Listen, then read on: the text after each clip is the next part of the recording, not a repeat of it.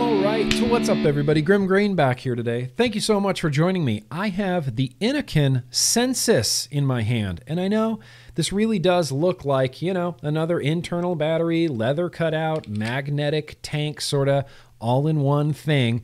This actually has a little bit of like interesting technology inside of it. Confusing? A little bit. Interesting? Yes. Does it work? I legitimately don't know, but I do have some anecdotal evidence. One of these has the 0.2 mesh direct restricted lung, and one of them has the 0.6 mesh mouth to lung. We are going to dig into this F technology. I should have chapters on this video. Let's get into it. All right, so these are the Innokin Sensises that I have been using. This is the leather. I kind of actually like that design a little bit. I'm just glad it doesn't say find across the front of it. Taking a walk around the outside, huge clicky panel. This is your fire button. I think I should call it a fire panel because the whole thing is super clicky. Clicky up down buttons, USB-C for charging. The display, it's fine. Not really anything to write home about. It shows you what you need to know, and it shows you what mode you're in. This one is in F mode, but we'll talk about that in a second. These tanks that this uses are made of glass, like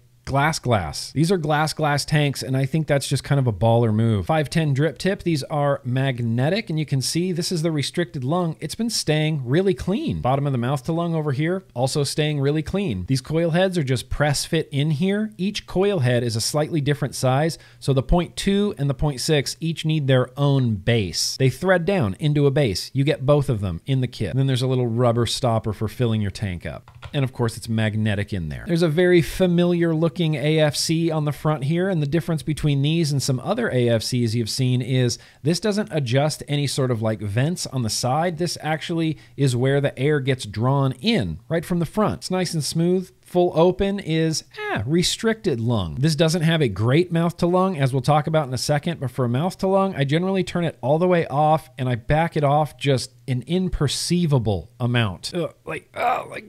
About even that. That might be too much. I think the carbon fiber looks pretty great. I don't think this is real carbon fiber, but it is nice and soft and squishy. It's truly and honestly real ergonomic to kind of hold it like this and hit the button with your thumb. So turning our attention back to this screen right here. Right now it's in F mode. It has a clicky fire button. Like I said, there's a few things you can do. So you hold the down in the fire and you'll lock it. You can unlock it using the same combination. And to get to the menu, you hold both the up and the down.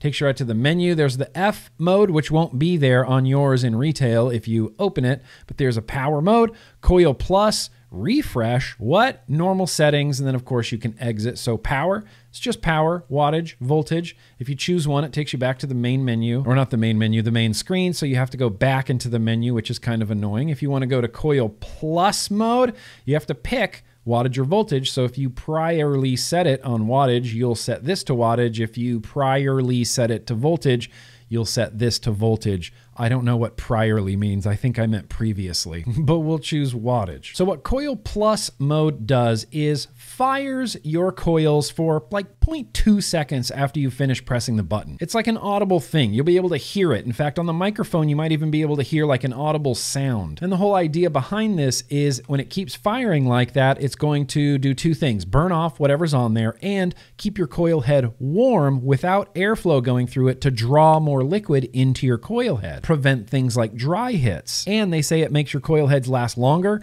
As I said at the beginning, I have a little bit of anecdotal evidence about this, and we'll talk about that when we get back out to normal view. But let's go back into the menu real quick. Kind of a complicated little bugger. Refresh. What does this do? Let's run it.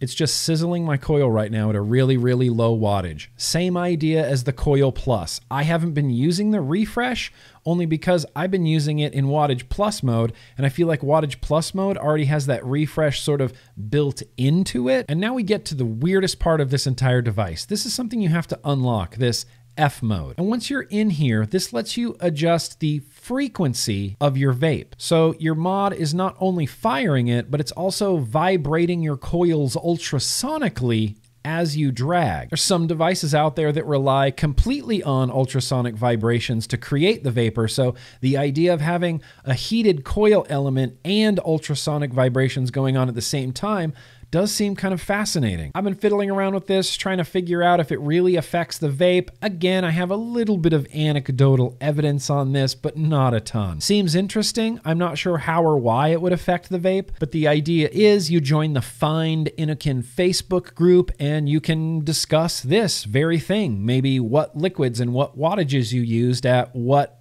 hertz. I don't know how valid it is, but it is yet another way to sort of customize your vape. This interface moves crazy fast, as you can see, if you just hold it down, but it does go up to 435 hertz, I believe, 416, and if you go past that, it drops it back down to 25. So let's leave it at 416. 26 watts, restricted lung, 416 in F mode. Kind of a weird little thing, packed with some weird little technology in this, but let's actually get back out to normal view now and vape this F technology.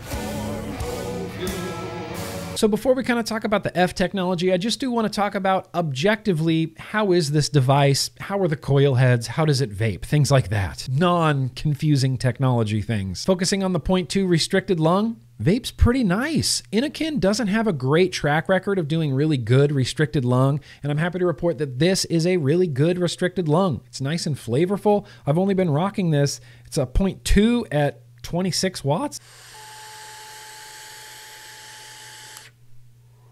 But it honestly vapes really nice, gives me plenty of warmth, gives me some real nice flavor. Side note, it's interesting running this in F mode because I've only been running this in coil plus mode previously, and it feels different. I think the Sensis is real ergonomic. Like I said, it's real conducive to that badminton racket technique. You just hold it like this, hit it with your thumb. Be careful not to accidentally cover up the airflow with your finger. Once it happens the first time, you kind of never do it again after that. It's got a pretty nice weight to it. I like a lot of heft. I like heft sometimes in my devices. I tend to lead towards heftiness. This is a little bit on the lighter-ish side, but it still satisfies that sort of weighty, techy feel.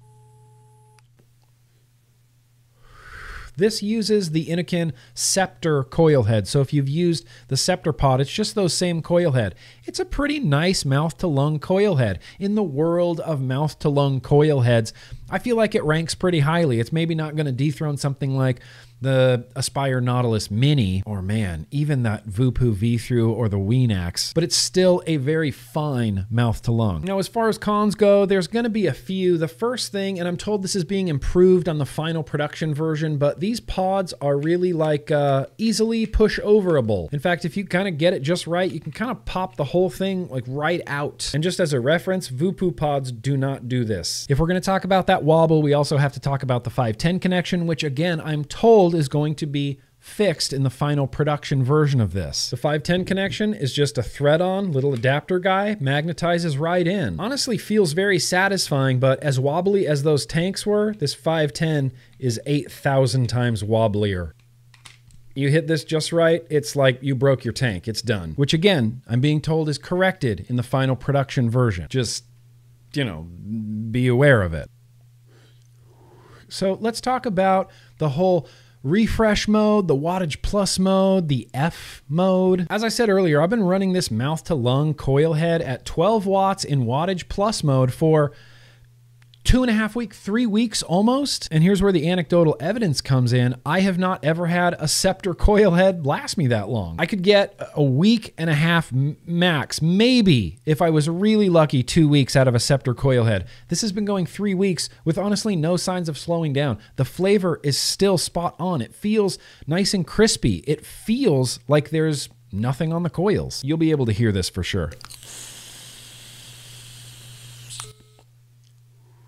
Kind of kept going. You heard a sound. That sound you're hearing, I think, is only in the microphone. It doesn't come across IRL. You do hear a little sizzle, but not like the sound. But this Scepter coil head has lasted me a shocking amount of time, and I'm just going to keep using it. And this F technology, it's just real weird, kind of out of left field. I didn't even hear any rumors or anything that Innokin's working on like frequency, ultrasonic frequencies in your coil heads. I will say when you do switch it over to F mode, your screen shows you the hertz, the frequency that you're on. So this right now is at 26 watts, 0.25 ohm coil. You don't need much wattage for these restricted lungs, and it's set to 25 hertz.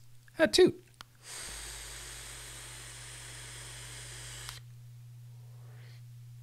pretty warm, very flavorful. Didn't really notice any difference at all between regular wattage and F mode right there. But if you go to the other extreme and you go from 25 hertz to 416 hertz, it's not something I can really like pinpoint, but it feels a little bit different. It feels like the vape is denser. It's hard to describe, but it does feel more saturated. It is very flavorful. So really, Innokin kind of put this technology out there, created a Facebook group for it and said, here, the device does this, go nuts. So I'll be interested to see what consumers end up doing with this technology, if anything at all. So I think I'm gonna do a real quick follow-up a few weeks down the road after I've been using these for a while with the F technology and with that, you know, wattage plus mode. I wanna see how long this Scepter coil head lasts. But right now, I guess I'll do an as it stands sort of budget alien bananas. Are you gonna need your vape budget hands? Not really. Clicking around the internet, you kind of find it for like 50, 55 bucks, which is, you know, not crazy vape budget hands. It's pretty par for the course for like this category of product. I can't really play the aliens game because if this does make this Scepter coil head last way longer than it normally would, I would definitely want something like that. I also think it's a baller move that Innokin's releasing a device that is designed to make your coil heads last longer in a time when I feel like sometimes Chinese companies overclock their regulated devices a little bit, or, you know, so you kind of burn through coil heads a little bit faster, sort of keep those purchases going. I think it's really cool and really kind of a baller move for Innokin to release a product that's like, hey, this will actually make your coil heads last longer. We don't want you buying as many coil heads. I think that's just kind of rad. So I'm not going to play the aliens game, and I'm not going to really give it any banana stickers right now. I guess as it stands, it would kind of be hovering in that 4 range of banana stickers. But like I said, if this technology kind of pans out and these coil heads end up lasting way longer than they normally would, that banana sticker rating could go up. And look, I know it's just an Innokin AIO, but it does have some cool technology in it, and I really want to do a follow-up on it. Anyway, that's what I got for today, everybody. Links are not allowed in the description, so you're going to have to use Google search. Use DuckDuckGo, actually. Don't use Google. That's what I got for today, everybody. Thank you so much for watching. Remember, no matter what anybody tells you, vaping is at least 95% less harmful than burning combustible tobacco cigarettes. So yeah, no matter what is in your hand, let's keep on vaping. And if you're a smoker, switch right now, right away, today. Make this the day.